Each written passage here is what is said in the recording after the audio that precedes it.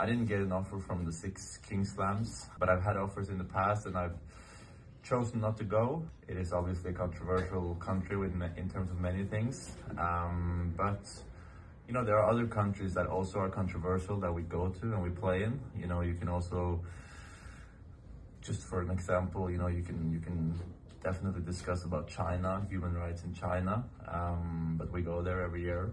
Obviously, they have a lot of money, and I think that, you know, I know that what I'm gonna say will probably be described as sport washing, but it seems to me that their new leader, Salman is his name, I believe, if I'm not wrong, maybe not sure if I pronounce it right, wants to do something, especially a lot of things in sport, and wants to maybe change the country, maybe make it a bit more westernized, and for better or good, you know, athletes going there could lead to a change, who knows? And I know that I might look very naive saying this because, you know, people will say, oh, well, that's just sport washing, covering up what's actually going on. But if they never start anywhere, I'm not sure if there will ever be a change. So I've chosen not to go so far, but it seems to me that it's inevitable that they will somehow be big in tennis in the future, and they already have the next gen finals. So let's see what the future brings.